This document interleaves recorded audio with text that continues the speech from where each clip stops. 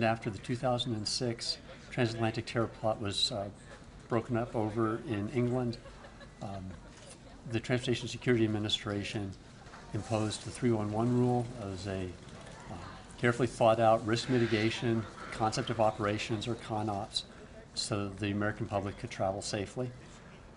But that's interfered with the convenience of the public. It's slowed down commerce a little bit, and it hasn't really given us the full measure of security that we would like to achieve. The prototype that we see here today will offer great promise for efficiently discriminating threat materials and liquids, and the design seems amenable to commercial adoption. The innovation that you'll see here comes from the contributions of many people, and it began in the early days as a partnership between DHS and Los Alamos National Labs, leveraging NIH investments in low-field brain imaging techniques. And we saw a promising approach for being able to discriminate liquids at the molecular level. Just as in an MRI machine, information is provided about the difference between fat and muscle, or benign tissue and a cancerous tissue, we're able to make classifications about liquids, whether they're threat liquids or benign liquids that are okay for people to take on. You'll see two devices. One device is a little bit larger. It's a direct descendant of the larger MagViz instrument that we brought down. It has the same sensor technology, which is called a superconducting quantum interference device, or SQUID. So if you hear us talking about the SQUIDs, we don't have marine life trapped in the instrument. They're detectors. That drives the size, it drives the complexity of the instrument, but the SQUID remains the world's most sensitive magnetic field detector. The second unit that you'll see up there is smaller.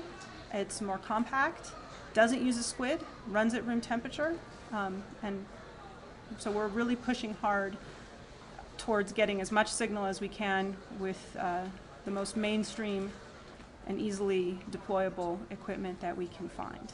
What the device is doing right now, what it's doing during the 15 seconds, is applying a magnetic field, not a large field, aligning some magnetization inside of the sample, and then manipulating that magnetization and looking how it evolves over the scan time. How that evolves is characteristic of the material that's inside. In the case of this can, it's one of those fake cans I showed you, and it's actually filled with acetone. So it's not 7-Up. We've taken a step towards a more compact and smaller scale unit that could be put at the checkpoint as a secondary screener. And that's technology that could be more rapidly deployed to the airport.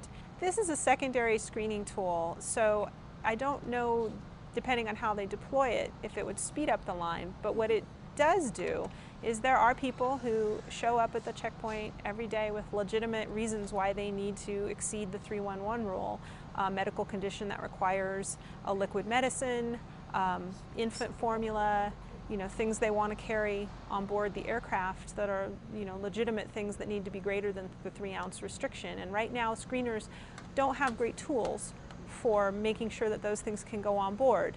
And it would go a long way towards easing the discomfort in the passengers of having to discard perfectly good items at the checkpoint to be able to have this tool. The next step that we would really like to see is a real commercialization of this technology so that it can get out to the public, and I think at the same time, as I said, taking the lessons that we learned from this and translating them back to our efforts in brain imaging, because just as this technology is really good for portable MR for an airport, I think it would make a real difference in portable MR for emergency rooms, for battlefields, for people who can't get high field MRIs.